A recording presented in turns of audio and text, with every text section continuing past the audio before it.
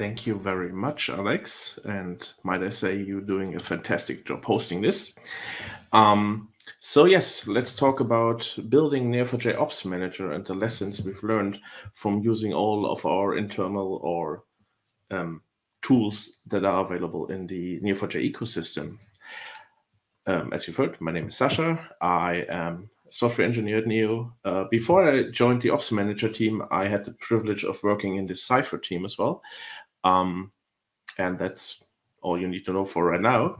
So let's talk a bit about Ops Manager, or more concretely, let me redirect you and remind you there was a really good presentation from our product manager, Chris Shelmerdine, on the first day of Nodes about Ops Manager that I really recommend you watching.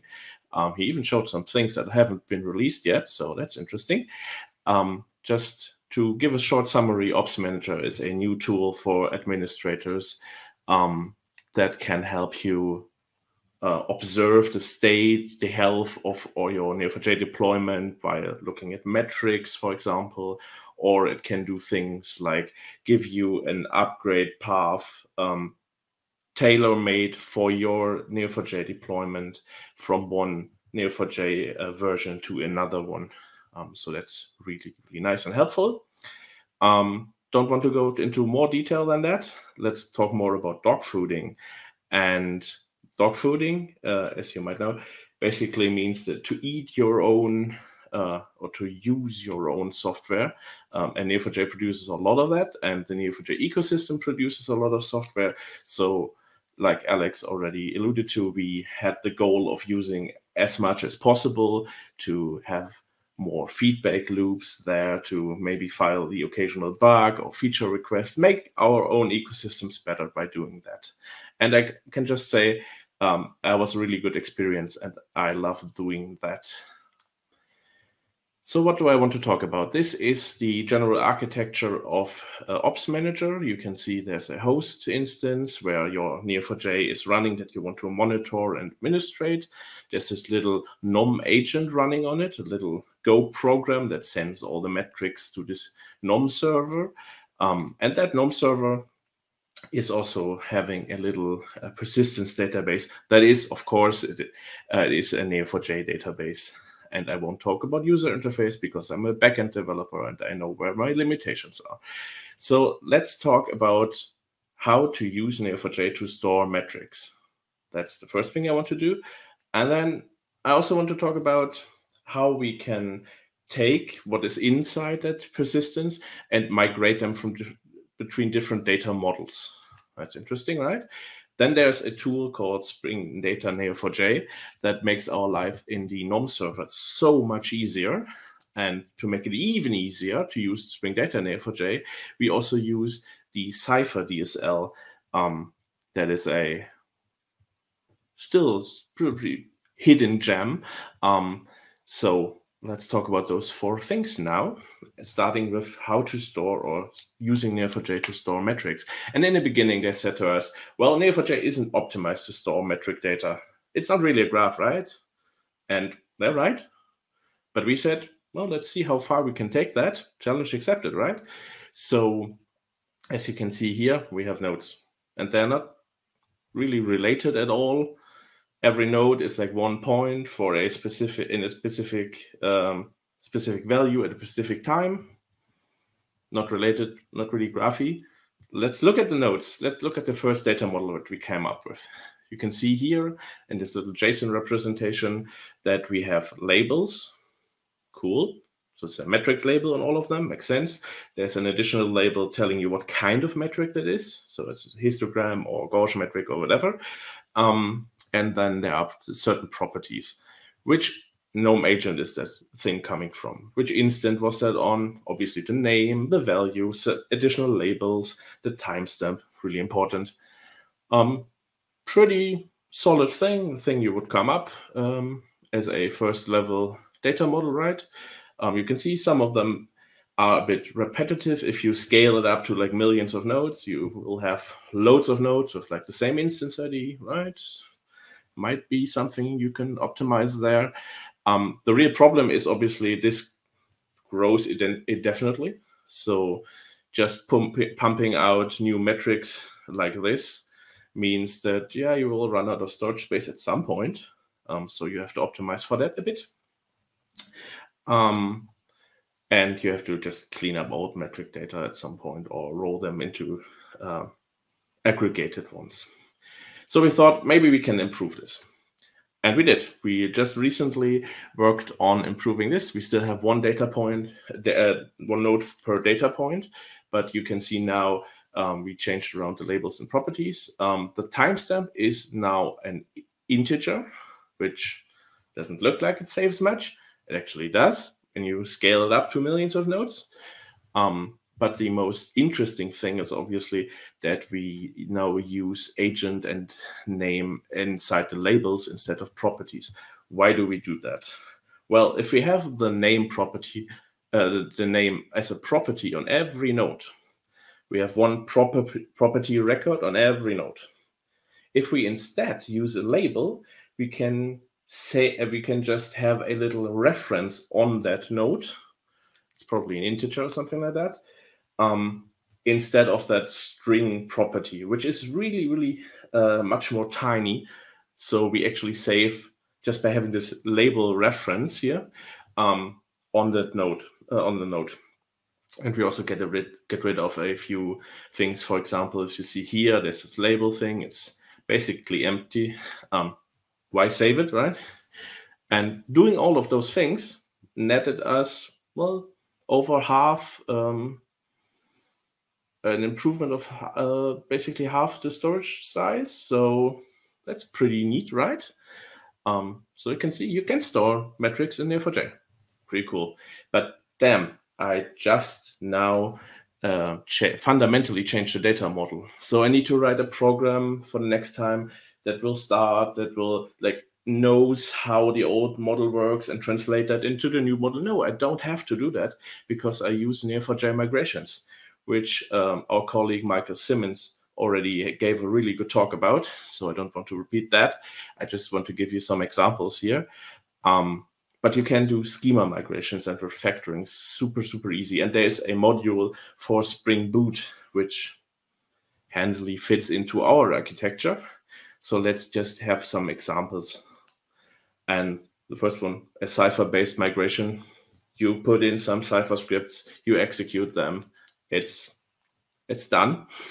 You can do some index changes, so set up schema. You can actually set up data as well, which is super helpful if you do tests. You can pre-populate your test databases with that, for example. Really, really great. There are catalog-based migrations, which is basically you can set up schema without the need to remember all the Cypher syntax. Really handy. And there's something I really, really love. There are certain refactorings in there that are for you to take. And this one is my personal favorite because it actually creates the new form of database indexes that come with Neo4j 5 automatically for you. So if you haven't done that yet on your Neo4j 4, just running this creates them automatically. And if you then move your Neo4j into to Neo4j 5.1, for example, the migration will automatically kill your old indexes. So just running this once helps you immensely just migrating your database to Neo4j 5. That's great, right? And then there are Java-based migrations. Just a simple Java class, and through that context, you can just get to the driver running underneath and then do all the things you want to do with that driver. For example, I'm running a call in transactions query here, which I actually can't do on the other Cypher-based and catalog-based migrations yet, because as of today, Michael sent me a link of a commit where he made also that possible. So there's a tight feedback loop going on here, and I thank you a lot, Michael. Let's talk about Spring Data Neo4j. So we're on the server now, and we obviously need some kind of graph to object mapping, right? why should we build that ourselves? So what we do, we use Spring Data Neo4j or SDN, and it gives us reactive programming. There's a really, really nice Spring Boot integration, and I will stress this one, there are no surprises. It's really what you expect. You have a Java class representing a metric, and you just have this annotation, which will translate to a label. You have some internal ID. I don't care about that. I don't need to care about that. And then I just fill in some properties. And when I want to create one of those, well, there's this reactive Neo4j template. I can just create this metric like I would any other Java object and save that to the template, and I'm good to go. And the same way, I can just retrieve it. I can take the template, say find by ID, and get that very data point back. Obviously, you don't want to do that with metrics, ask for like a certain ID, right? So you can also have repositories and run Cypher queries on them, and then put them into specified methods. You don't have to read all of that, but you can just do that. You can also do that, just run Cypher queries on the reactive Neo4j template as well, if you like. But to run Cypher queries, you saw that was a string. And strings, Cypher and strings, yeah, sure, I can do that. But if I generate those things, it gets complicated. I need to do string concatenations, and no one wants to do that, and it will fail. And if the syntax changes, that will fail as well. And I need to go in and change strings, and everyone hates that, right? So that is where the Cypher-DSL comes in, because this one uses a builder approach and is actually type safe. So my whole code gets checked at compile time to see if it actually still works, and it only generates valid Cypher constructs. That means that if the syntax changes and I just update the dependency, it will just do the new kind of query. I don't need to go in to change the strings. It's neat, right? So I have an example. We have this query where I just ask for any metrics between a certain start and end time in order by a timestamp, obviously.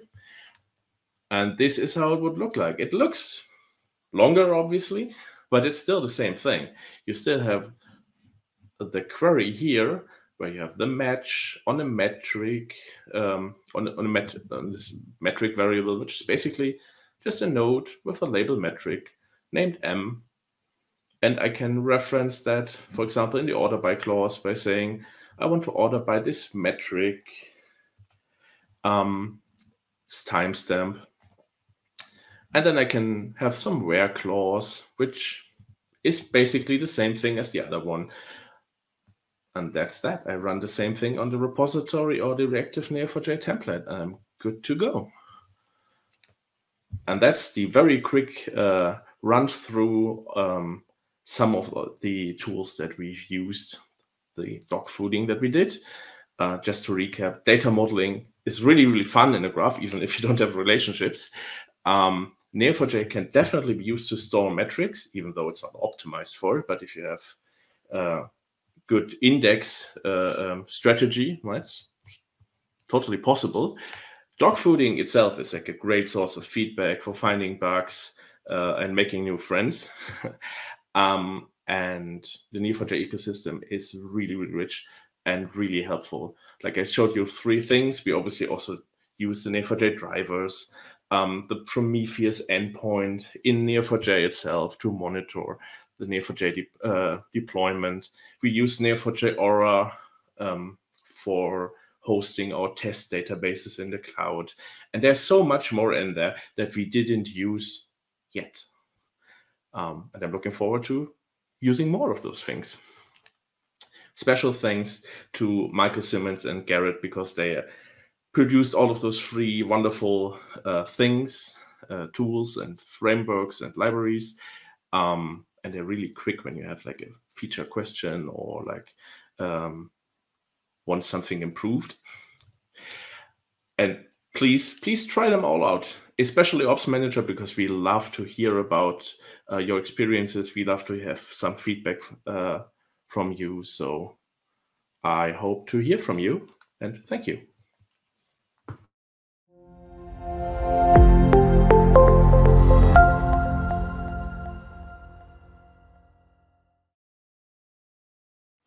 Cool. Thank you very much, Sascha.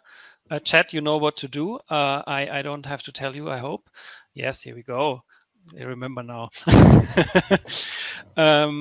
One question, there's time for one question, I think, from John.